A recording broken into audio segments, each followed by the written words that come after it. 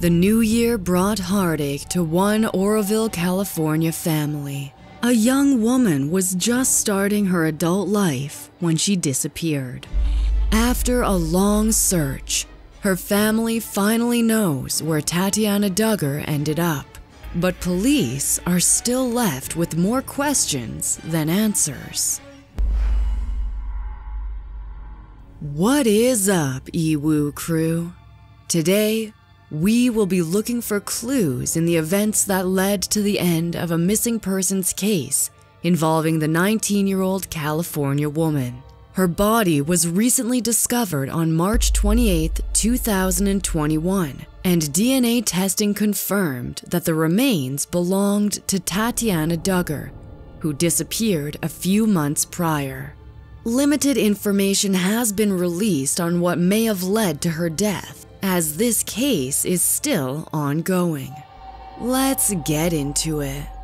Tatiana Sunshine Dugger lived up to her name.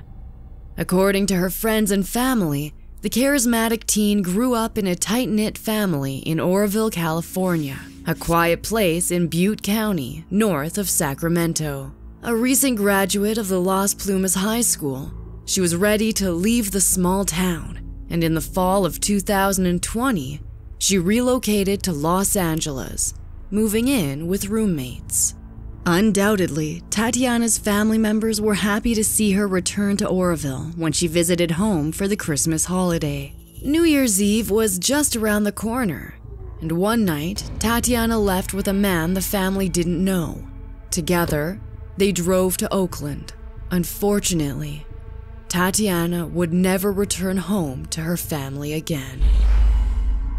According to Tatiana's sister, Tatiana Dugger, the man may have been someone associated with Tatiana's new roommates down in Los Angeles, but little is known about him other than he goes by the name Marcos.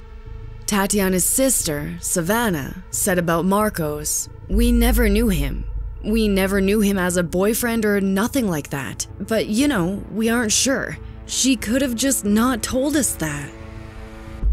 The two of them booked a room at the Westwind Lodge in East Oakland and remained at the hotel for over a week. It's unclear why they stayed there for so long. This part of Oakland is not known for its tourism infrastructure. On January 7th, Tatiana called her mother, and the two of them spoke for about an hour. Her mother said that nothing about the call seemed out of the ordinary, and everything seemed fine. As a daughter, sister, and aunt, Tatiana was in daily contact with her family, talking to them through phone calls or on one of her many social media accounts. On January 9th, none of her family had heard from her, and she hadn't been active on social media. Her uncharacteristic lack of communication instantly drew concern. In an interview, Tatiana's sister, Deneen, stated that on the night of January 8th, Tatiana and Marcos had attended a party. According to Deneen, Marcos apparently had left her at the party by herself, and Tatiana would never make it back to the hotel that night. Supposedly, Marcos returned to the party to get her, but Tatiana was already gone. The last contact made from Tatiana's cell phone occurred at approximately 3 a.m., when she sent an unassuming Snapchat to Deneen. That final cell phone activity pinged to a rundown park that wasn't anywhere near the hotel she was staying in. After not being able to reach Tatiana throughout the remainder of the next day, Deneen filed a missing persons report with the Oakland Police Department. The police conducted a wellness check on the hotel room that Tatiana was staying in. They discovered no sign of foul play or potential kidnapping. All her belongings were still in the room, and her car remained locked in the parking lot. But Tatiana's cell phone went straight to voicemail. Tatiana's family led the charge in the search for the missing 19-year-old. They organized gatherings and sold face masks and cookies to raise money for a reward fund offered for information on her disappearance. A GoFundMe page went on to raise enough money to pay for a private detective to launch their own investigation into the case. Online, many people speculated that she could have fallen victim to human trafficking. In the United States, California leads with the highest number of human trafficking cases, Oakland being a hotbed for such abductions. But with no tips and even less evidence to go off of, it couldn't be confirmed if this was the case for Tatiana's initial disappearance. For weeks, the family was left desperately wandering without any answers. A cousin remarking, "Just not knowing where she's at, if she's okay, is the hardest part. If she's cold, if she's lonely, if she's still alive. We don't know. We have no answers.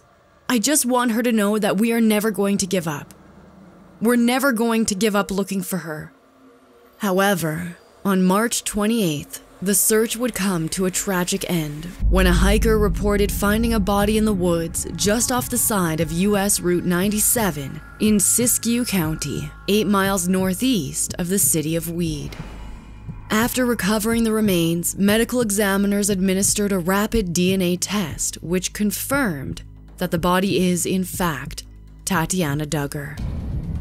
The Siskiyou County Sheriff released a statement saying that the remains appeared to have been there for an extended period of time.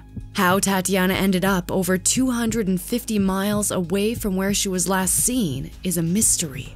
Authorities haven't commented on whether or not anyone has been arrested for Tatiana's death or disappearance, as the investigation is ongoing. Sadly, Tatiana's GoFundMe page went from providing resources for her recovery to allocating funds for her untimely funeral.